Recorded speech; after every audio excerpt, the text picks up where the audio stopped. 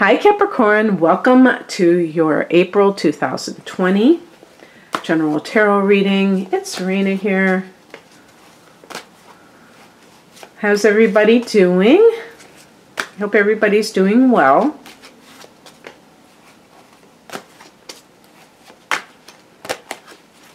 If you're not subscribed and you like this content, please subscribe. I have been doing this for almost 5 years, and I have never asked people to subscribe because I felt like, hey, if they want to do it, they will. At that time, I didn't understand about all of the things that go into promoting videos, and now more than ever, it's a big deal. And also like this video if you like it. You know, I really, that's very hard for me to do, because I feel like everybody, you know, can do what they feel like doing, but it's a necessary thing at this time with how algorithms are.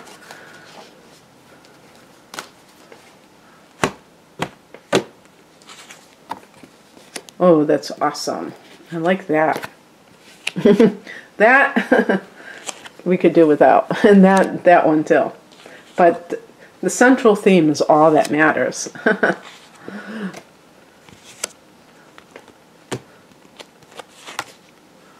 Okay. I think I'm going to just pick another card just for clarification, because a 2 can be, okay, I have a decision to make, and blah, blah, blah. Can kind of leave you up in the air.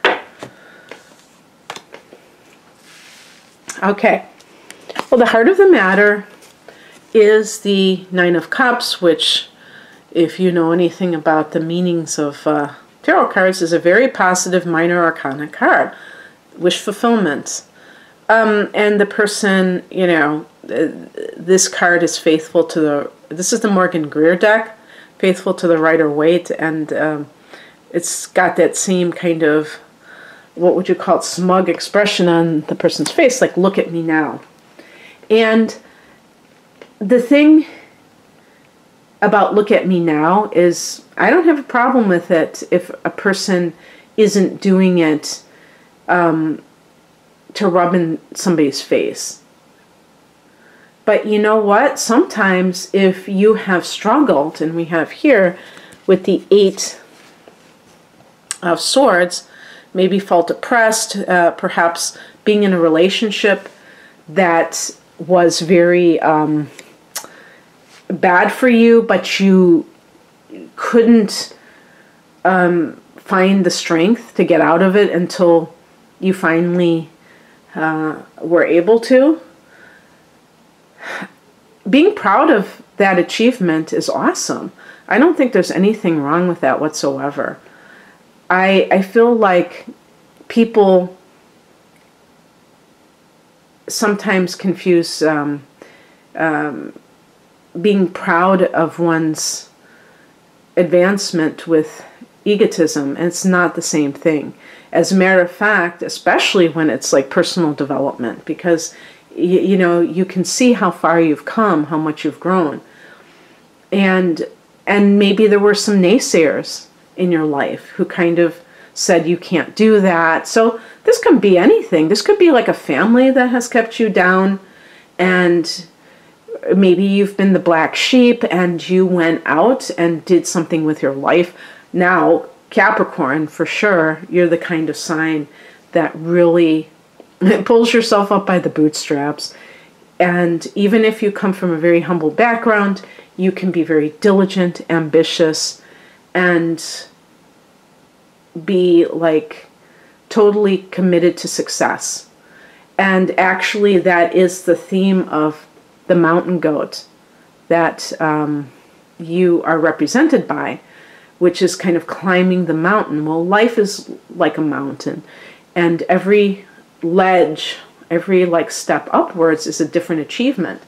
And a Capricorn person is not daunted by starting at the bottom.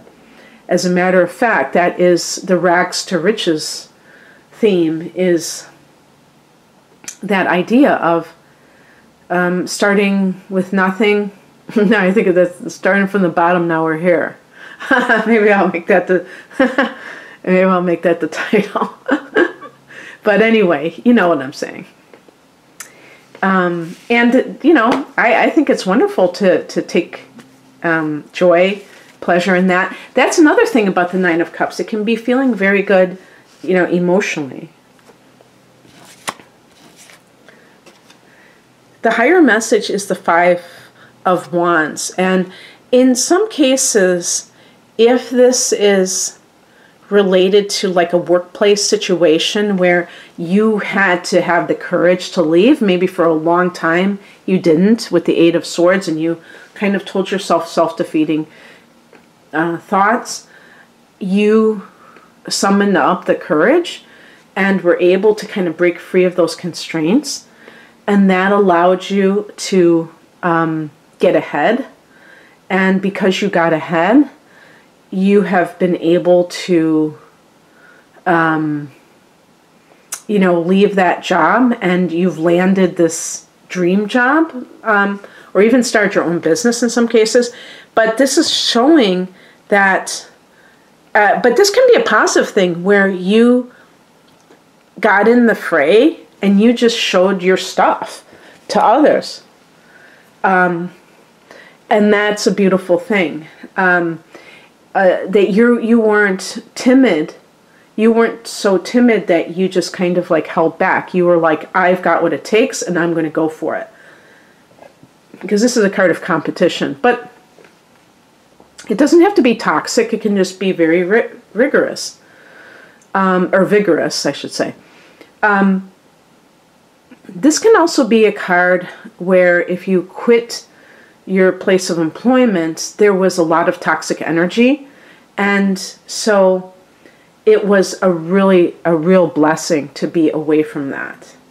And so that's a good thing. What crosses you is the Seven of Swords. Be careful about a person who is deceptive, who may be like working behind the scenes, trying to do something.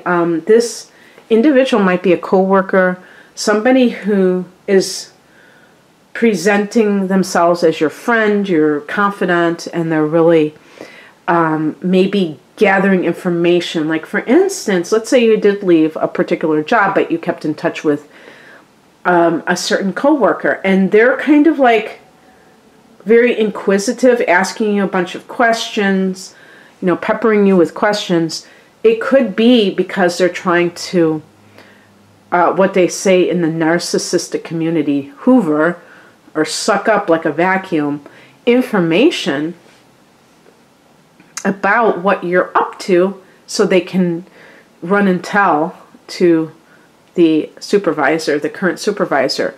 And what that could do is if you're still working in the same industry, even if you're working as a consultant or if you're working for a competitor, they can try to blackball you or spread rumors about you.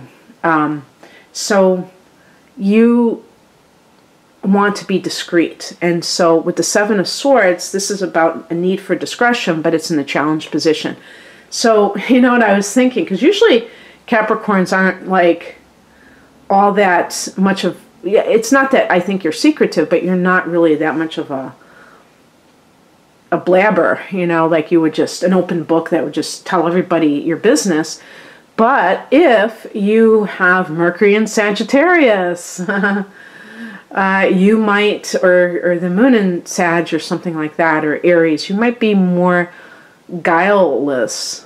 You know, you may be just more open, honest, not thinking about what somebody else might be up to, and then you get yourself in this pickle. And so you have to practice discretion and not necessarily, and don't divulge important information to somebody who is still at that company unless you trust that person implicitly and you know them like the back of your hand and you know that they're not going to double deal you. What's coming in is represented by the King of Cups. This is a sympathetic type of a boss figure or other like fatherly individual, very emotionally nurturing, mature. This could be a counselor.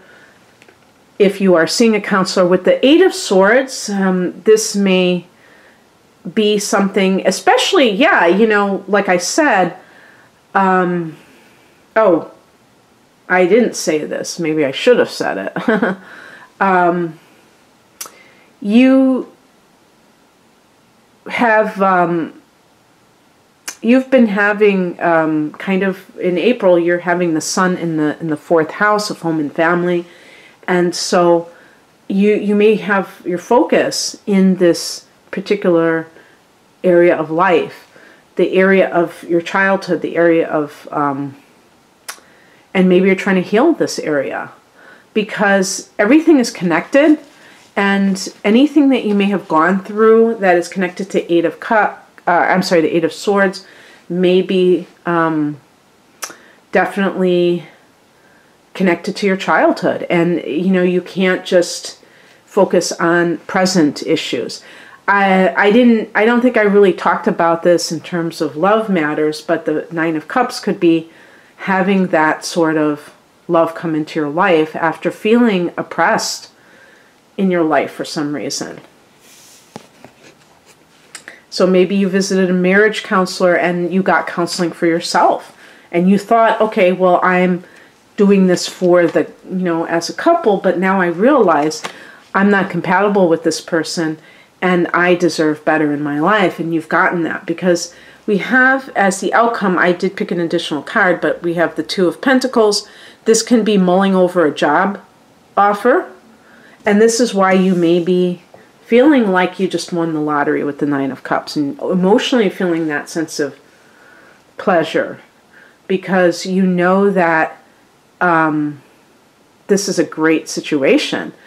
It may be overseas, and so it would take you far away from your current physical location, which may be a good thing because perhaps this is something that will set you off in the right direction. You are having, well, you know, one thing I should mention is that there was a lunar eclipse in Cancer in January. So this could be playing out in this time frame where you ended a marriage or that a significant partnership.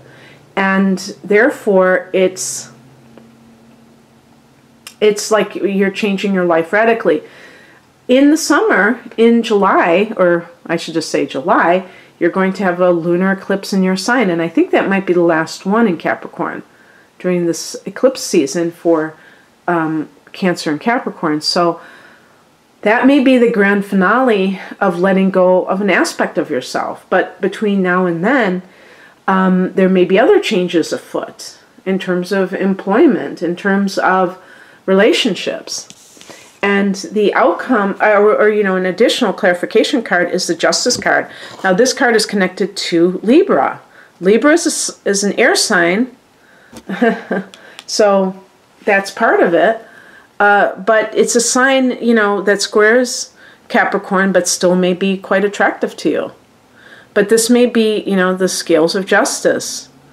A legal decision, like a divorce rendered in your favor in the upright position, a feeling of relief, you know, maybe that's what the Nine of Cups represents, of like, oh, thank God that's over with. But just the sense of you know, getting what you deserve, you know, getting, you know, that feeling of fairness playing itself out. With the Five of Wands, you may have had to admit that you weren't getting along. And maybe, you know, so that makes it easier to let go of that dream because you know that it really wasn't happening to begin with. So anyway, I think this is a wonderful reading. I hope that you enjoyed it, Capricorn. If you would like a personal reading, most of my readings are astrology based. Please visit me at rainamoonastrology.com. The link is below. Take care. Bye.